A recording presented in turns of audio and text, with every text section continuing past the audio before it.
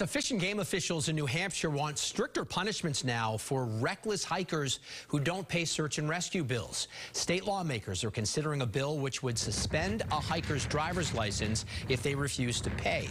Every year, Fish and Game rescues about 200 people. Only those who are not properly prepared, about 10 to 12, are asked to repay the costs. And State Fish and Game Colonel Kevin Jordan says the number who don't pay is even smaller. When we end up with someone who we are looking to suspend, it is someone that we either have heard absolutely nothing from, it is someone that has signed up and agreed to make small monthly payments and has not made one. It's the extreme. So we're talking about 3 or 4 people per year, if that.